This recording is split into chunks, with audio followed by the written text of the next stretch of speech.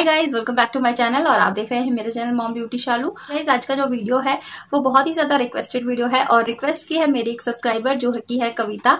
और उसके साथ साथ ही में बहुत सारे ऐसे लोग हैं जिन्हें ये नहीं पता कि हमें क्या फ्रिज में रखना है और क्या नहीं रखना है, क्योंकि वो पैसे लगा के प्रोडक्ट खरीदते हैं बट बहुत ही ज्यादा गर्मियों में जो होता है वो खराब हो जाते हैं। तो उन्हें हम कैसे लॉन्ग लास्टिंग बनाएं और कैसे फ्रिज में स्टोर करके रखें, तो आज हम ये देखेंगे इस वीडियो में। और अगर ये वीडियो आपको जरा सा भी हेल्पफुल लगता है और आपको पसंद आता है तो प्लीज मेक श्योर मेरे चैनल को सब्सक्राइब कर देना, मेरी वीडियो को लाइक कर देना, शेयर कर देना अपने फ्रेंड के साथ। और साथ में ही छोटी सी नोटिफिकेशन बेल आती है जो ऐसी घंटी सी होती है वो आती है, तो उसको हिट कर दोगे तो मेरी आने वाली नोटिफिकेशन मेरी नहीं, मेरी वीडियो की आने वाली नोटिफिकेशन आपको पहले ही मिल जाएगी। तो बस उसको आप हिट कर देना और जो सब्सक्राइब है उसे भी हिट कर दोगे तो कोई भी आपका पैसा नहीं लगेगा बट मुझे एक सब्सक्राइबर मिल जाएगा जो मेरे वीडियोस देखेगा। तो बस यही कहते हुए मैं आगे का वीडियो स्टार्ट करती हूँ। तो लेट्स स्टार्ट वीडियो। तो जैसे कि मैं बता देती हूँ आपको कि आपको क्रीम के कौन कौन से प्रोडक्ट जो कि है फ्रिज में रखने हैं, और पहले मैं आपको बता देती हूँ कि वो हमें रखना क्यों जरूरी है। और गाइस आप देखिएगा उसमें बैक्टीरिया हर चीज जो भी हम फेस पर लगाते हैं या फिर खाने की होती है, अभी जो कुछ होता है तो उसे हम बाहर रख देते हैं तो उसमें गर्मियों के दिनों में फंगस या बैक्टीरिया कुछ ऐसा आ जाता है। तो वैसा ही मेकअप के प्रोडक्ट्स के साथ भी होता है। जो पाउडर फॉर्म के जैसे कि मैं आपको बता देती हूँ कि जो पाउडर फॉर्म के प्रोडक्ट होते हैं उनको रखने की कोई जरूरत नहीं होती है, बट जो लिक्विडी फॉर्म के प्रोडक्ट होते हैं उनको हमें फ्रिज में ही गर्मियों में स्टोर करके रखना चाहिए। और जैसे कि आपने देखा होगा कि बहुत सारे वीडियोस में देखा होगा, मतलब बाहर के जो वीडियोस होते हैं उनके लिए तो स्पेशली वो लोग अपने रेफ्रिजरेटर बनवाते हैं छोटा सा अपने मेकअप के प्रोडक्ट के लिए, बट हम ऐसा नहीं कर सकते हैं। तो अपने ही फ्रिज में हम स्टोर कर सकते हैं वो वाला मेकअप। तो कोई भी सेपरेट जगह देख लीजिए, उसमें एक स्टोर कर लीजिए एक जगह। तो जैसे कि आप लिपस्टिक है, जैसे कि लिपस्टिक है, लिपस्टिक को हमें जरूर रखना है वरना लिपस्टिक हमारी मेल्ट हो जाएगी तो उसका कलर भी फेड हो जाएगा। दूसरा वो बहुत ही ज्यादा लिक्विडी हो जाएगी तो हमें लगाने में बहुत ज्यादा प्रॉब्लम होगी। तो फर्स्ट प्रोडक्ट आपका लिपस्टिक है जो आपको जरूर रखना है। और दूसरा लिपस्टिक के साथ ही लिप पेंसिल होती है। तो जैसे कि आपने देखा होगा कि बार बार हम शार्पन करते हैं और बार बार ये टूट जाती है और लगाते हैं तो इधर निकल जाती है, इधर मतलब टूट के इधर निकल जाती है। तो ऐसा कुछ नहीं होगा अगर आप फ्रिज में इसे स्टोर करके रखेंगे। इसकी जो निप भी होती है वो हमेशा ही ठीक ठाक रहेगी। तो आप देख सकते हो, ये भी रख सकते हो, रख सकते हो नहीं, इसे भी रखना है आपको। और दूसरा हम देख सकते हैं ये काजल है, काजल को भी हमें जरूर ही रखना है। तो और मतलब आई प्रोडक्ट भी आपको जरूर रखने हैं, देख सकते हो। तो ये आई पेंसिल्स हैं, इनके साथ भी वही काम होता है कि आप इन्हें छीलते हो तो ये टूट जाती हैं, तो इसीलिए आपको हमेशा इसे फ्रिज में ही रखना है। दूसरा है मस्कारा। तो गाइस मस्कारा भी आप रख सकते हैं। आप ये कहेंगे कि हम मस्कारा क्यों रखें, मस्कारा तो ठीक रहता है, बट मैं आपको बता दूं गाइस मस्कारा ठीक तो रहता है बट गर्मियों में इसमें थोड़ा सा ऐसा फंगस या ऐसा कुछ कीटाणु आने का डर रहता है, तो इसीलिए आप हमेशा ही इसको रखेंगे तो ज्यादा बेटर रहेगा। और दूसरा लाइनर, तो मैंने ही साइड में रखा हुआ, उठाने की प्रॉब्लम होती है, तो आप लाइनर को भी फ्रिज में स्टोर कर सकते हैं।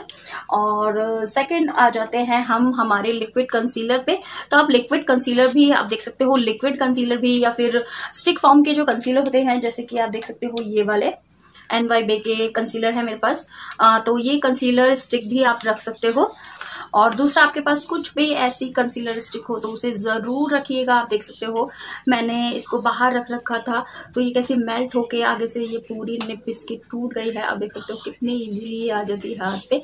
और गाइज ये मैबलिन की है और फुल कवरेज है, बेस्ट प्रोडक्ट लगा है मुझे ये मैबलिन का। तो ये बहुत अच्छी है, इसकी क्वांटिटी अच्छी है, बट मेल्ट होती है ना तो मुझे दुख होता है। तो कोई भी चीज़ हमारी खराब होती है तो हमें अच्छा नहीं लगता है, तो इसीलिए आप इसे सिक्योर करके फ्रिज में ही रखें तो ज़्यादा बेस्ट रहेगा। अभी मैं इन्हें फटाफट से फ्रिज में रखने वाली हूँ क्योंकि अब ज़्यादा ही कुछ गर्मियाँ आ गई हैं, तो देख सकते हैं आप मेरे फेस पे पसीना आ रहा है क्योंकि पंखा नहीं चल रहा है। और दूसरा आपके पास कोई भी ऐसा कंसीलर पैलेट हो, आप देख सकते हो इस तरीके का कंसीलर पैलेट होते हैं ना, कई सारे कंसीलर्स होते हैं, कॉन्टोर होते हैं लिक्विड, तो इस तरह का फॉर्म में जो होते हैं उन्हें आप जरूर रखिएगा। आप देख सकते हो इसकी हालत भी कैसी हो गई है, फटाफट से ऐसे ही निकल जाएगा वरना इसे सर्दियों में बहुत अच्छे से ऐसे रगड़ के निकालना पड़ता है, तो आप इसको भी जरूर रखिएगा। दूसरा हम आ जाते हैं हमारी क्रीम्स पे। तो आप देख सकते हो इस तरह की कोई भी आपके पास सीसी क्रीम हो या इस तरह की कोई भी आपके पास बेबी क्रीम हो, तो उसको भी गाइज आपको इन सामान के लिए अपने फ्रिज में एक अलग से सेपरेट जगह स्टोर करना ही पड़ेगा। तो आप देख सकते हो इस तरह की कोई भी आपके पास क्रीम हो तो उसको भी रखिएगा, वरना वो मेल्ट हो जाती है और ऐसा पानी सा अलग आ जाता है, क्रीम प्रोडक्ट अलग हो जाता है।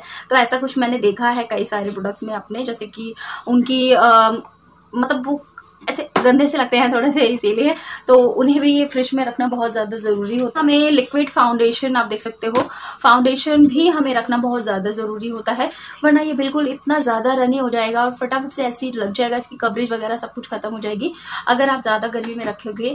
तो इसीलिए मैं इसे कहूँगी कि इसे भी आप फ्रिज में स्टोर करके रखिएगा। दूसरा अब आ जाते हैं ऑर्गेनिक जो क्रीम्स होती हैं हमारी, ऑर्गेनिक क्रीम देख सकते हो आप, जैसे कि ये है और ये है मेरे पास जेल। तो ये है मैंगो जेल, आप देख सकते हो मैंगो जेल है ये, और ये एलोवेरा जेल है। देन ये है गुड वाइब्स की night cream guys, night cream जिसमें विटामिन सी विटामिन ई वाले जो प्रोडक्ट होते हैं, विटामिन सी विटामिन ई और विटामिन बी वाले जो प्रोडक्ट होते हैं उनको भी आपको फ्रिज में सिक्योर करके रखना बहुत ज़्यादा ज़रूरी है, क्योंकि इसमें कुछ ऐसा प्रोडक्ट होता है जो कि बहुत ज़्यादा लॉन्ग लास्टिंग नहीं होता है, तो इसीलिए उन्हें फटाफट से ख़त्म भी करना होता है। दूसरा उन्हें ज़्यादा टाइम तक हम यूज़ ना ही करें तो अच्छा है, क्योंकि ये क्रीम ऐसी होती है जैसे हम कोई भी क्रीम होता है तो उसे ईजिली जल्दी जल्दी ख़त्म, आपने देखा होगा कभी भी इसकी शेल्फ लाइफ 1 से 2 साल से कुछ ज़्यादा नहीं होती है इन प्रोडक्ट्स की। तो बस ऐसा ही है कि इन्हें हमें फटाफट से ख़त्म करना होता है, और हम चाहें तो इन्हें फ्रिज में रखकर इनकी थोड़ी सी शेल्फ लाइन बढ़ा सकते हैं। तो जैसे कि मैंने बता दिया है आपको, इस तरह के जो ऑर्गेनिक क्रीम्स वगैरह होती हैं तो उन्हें आप स्पेशली क्रीम को जो है अंडर आई क्रीम या फेस क्रीम या फिर जेल जो भी होता है मास्क वगैरह, उनको आप फ्रिज में ही रखें तो ज़्यादा बेस्ट रहेगा। तो गाइज दूसरा आपके पास कोई भी ऐसे फेस ऑयल हो तो उन्हें भी आप फ्रिज में स्टोर कर सकते हैं। आप देख सकते हैं इस तरह की कोई भी विटामिन सी या विटामिन डी या विटामिन ई के आपके पास प्रोडक्ट हो तो उन्हें ज़रूर आप फ्रिज में ही रखिए, और इस तरह के ऑयल्स जो होते हैं उनको भी फ्रिज में ही रखिए। और दूसरा आपका नेल पेंट है गाइज, नेल पेंट को रखना फ्रिज में मैं नहीं समझती इतना ज़रूरी है, बट अगर उसके कलर की लॉन्ग लास्टिंग देखी जाए तो उसके कलर की लॉन्ग लास्टिंग बनाने के लिए आपको फ्रिज में उसे रखना ज़रूर पड़ेगा, वरना उनके कलर आपने देखा होगा कि फेड हो जाते हैं। तो गाइज वो गर्मी की वजह से ही उसके कलर जो है वो फेड हो जाते हैं।